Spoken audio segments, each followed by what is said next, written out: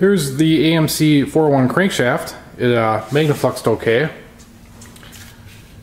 But something kind of funny is there's little dings in it, almost like someone took a chisel and just tapped it.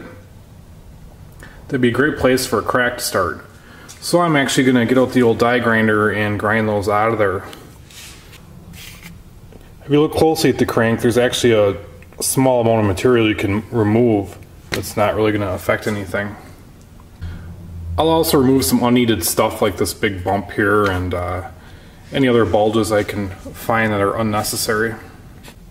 Here's another example of one of those dings.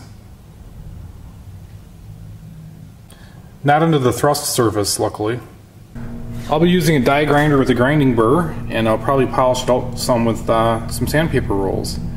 But before I get started, I'm going to tape some old bearings on the journals to protect them. Here's what this AMC 401 crank is weighing in at. The bearings are taped on there, and we'll touch the grinder to it. I'll have a face shield on with a respirator and some hearing protection.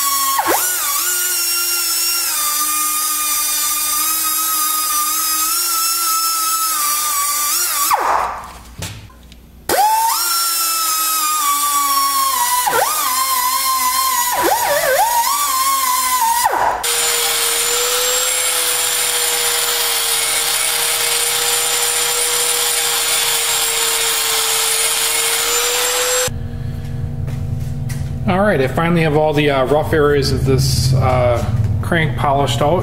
Hopefully it's a little bit stronger and the oil will roll off a little bit better. And I'm just going to dress up these weights a little bit. I chucked up a longer mandrel in my die grinder. They're really rough. And take a look at this one. There's some imperfections in them. So I'll just smooth those out a little bit. Not going to get too carried away with that.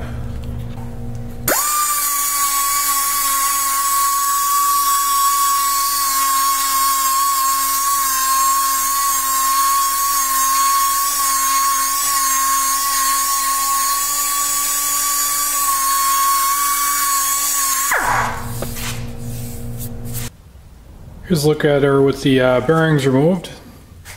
And when I clean up these weights a little bit, I was real careful to stay off of the shoulder area. You don't really want to get in there.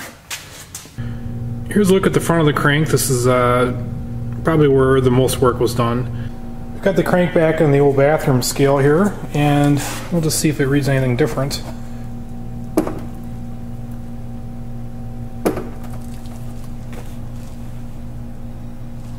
A little bit different.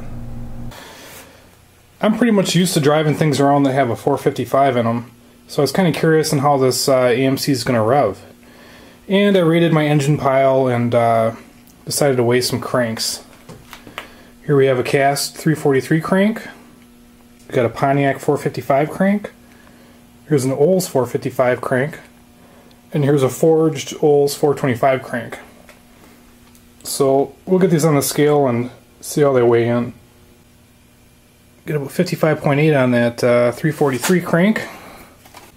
And this Pontiac crank's coming in at 71.6. Here's the Oldsmobile crank, 455, coming in at 71.6. Here's the Olds 425 crank, coming in at 78.6. No surprise there because that is a forged crank. That's about it for the crankshaft video. I'll drop this crank back off at the machine shop and move forward with the build. Thanks for watching.